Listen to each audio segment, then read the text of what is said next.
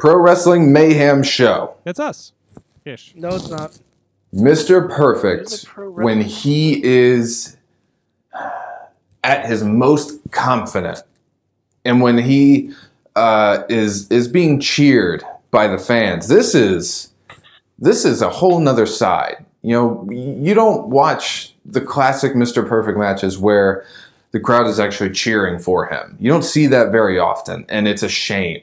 It's an absolute shame because you can really lay your eyes and see what the potential it has when someone they used to hate is now someone they love. That has such a great opportunity for a whole new light.